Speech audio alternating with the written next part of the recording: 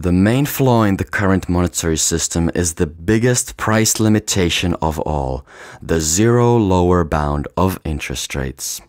Nominal interest rates and monetary savings cannot fall below zero, as this would result in people hoarding cash, which always yields zero nominal interest. What matters for the economy, however, is not the nominal interest rate, how big a percentage is actually paid on savings and charged for debt, but the real interest rate, that is, the expected change in the purchasing power of held savings. Real interest is also affected by expected inflation, that is, expected future changes in the average prices of goods and services in the used currency. This is why the predictability of inflation is so important. Unexpected inflation means unexpected interest rates, and sudden price level shifts mean instant unearned wealth transfers between debtors and creditors. But when the target inflation rate is fixed at 2%, this means that the real interest rate on monetary savings cannot fall below -2%, that interest rates have a lower bound. In a market economy, people essentially buy labor and risk-bearing from each other in the form of goods and services.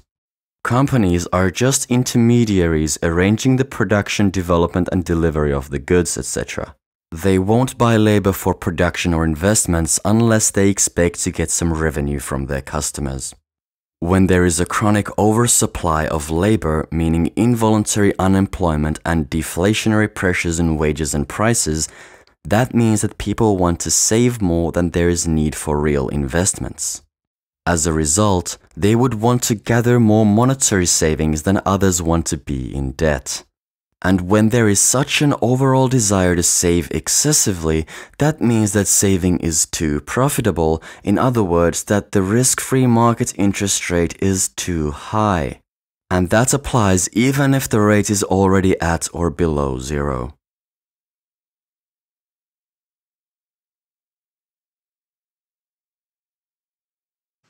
Suppose that the short-term real interest rate that was consistent with full employment had fallen to -2 or -3% sometime in the middle of the last decade. Then conventional macroeconomic thinking leaves us in a very serious problem.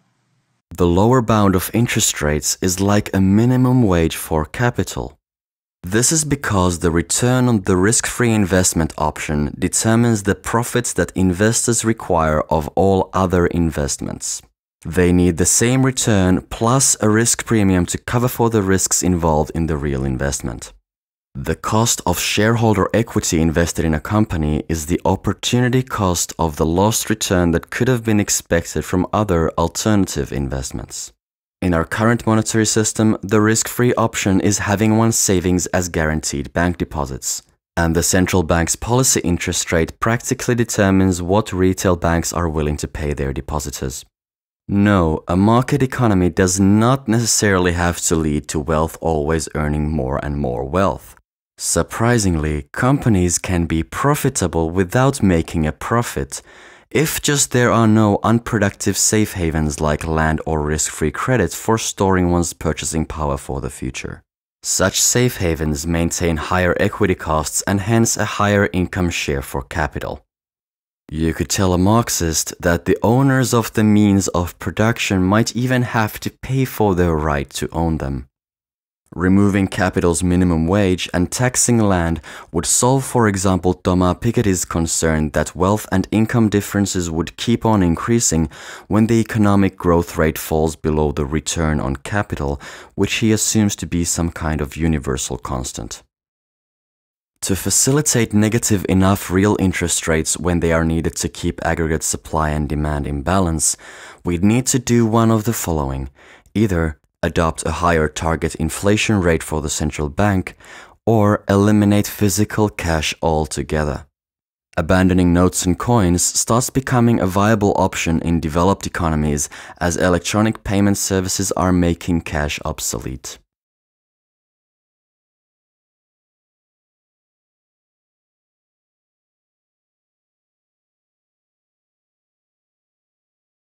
Basically, the whole austerity debate over whether the government should fiscally stimulate the economy with budget deficits or not is pointless for the most part.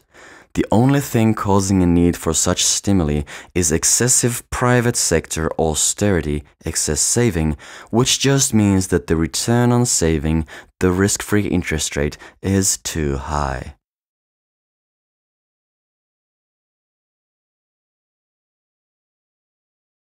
The biggest practical challenge, again, is land, location which has no price elasticity of supply. Low interest rates are often blamed for real estate bubbles, and it is true that real estate prices are sensitive to interest rates. But the root cause of this bubbling tendency is the monopoly nature of location. Without a land value tax, an expected long-term average interest rate of below -7% would turn real estate prices in central locations theoretically almost infinite, practically extremely speculative.